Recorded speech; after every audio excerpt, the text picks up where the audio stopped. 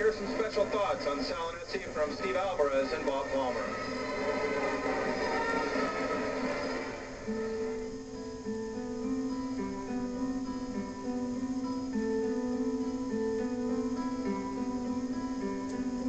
March 30th, 1989. The news couldn't have been worse. Doctors told Sal Aunese he had inoperable stomach cancer. Unfortunately, I wish I could, but I can't tell you he has a 50-50 chance, or it's a 60-40 chance, or a 70-30 chance, because when you're dealing with something that's this rare, everyone responds differently. And, you know, if there's a 1 in 100 chance, you know, he might be that one. He was, of course, emotional.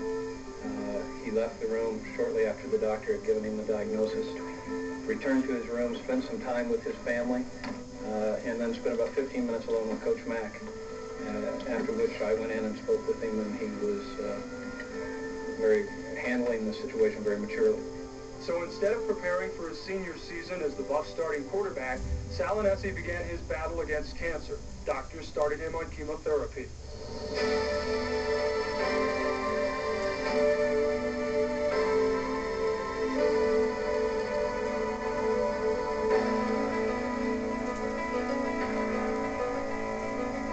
Aunese took over the starting quarterback role in the third game of the 1987 season as a sophomore against Washington State. His finest moment came on September 17, 1988.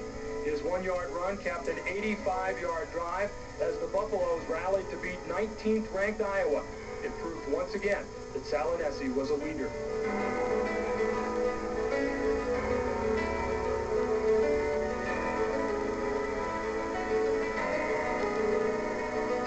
Throughout his battle with cancer, Aunese remained a leader, demonstrating great courage.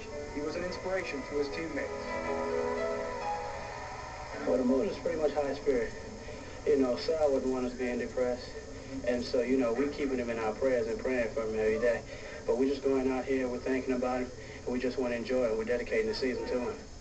Last April, he was at the annual spring game, and he made a promise to his teammates then. God bless and see you next year.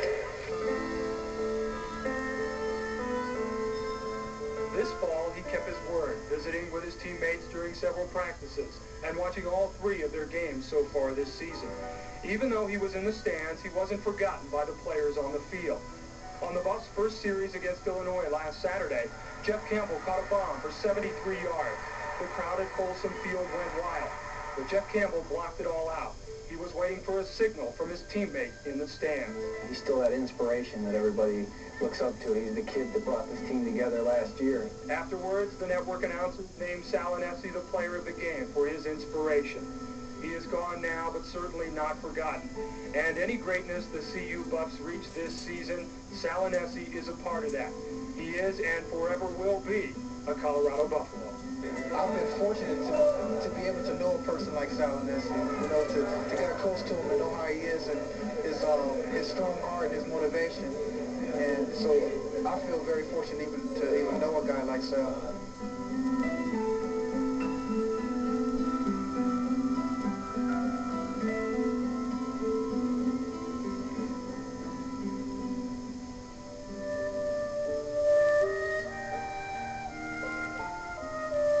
The time you won your town the race, we cheered you through the marketplace. Men and boys stood cheering by, and home we brought you shoulder high. Today, the road all runners come. Shoulder high, we bring you home, and set you at your threshold down, townsman of a stiller town. Smart lad to slip betimes away from fields where glory does not stay. And early though the laurel grows, it withers quicker than the rose. Eyes the shady night has shut, cannot see the record cut. And silence sounds no worse than cheers, after earth has stopped the years.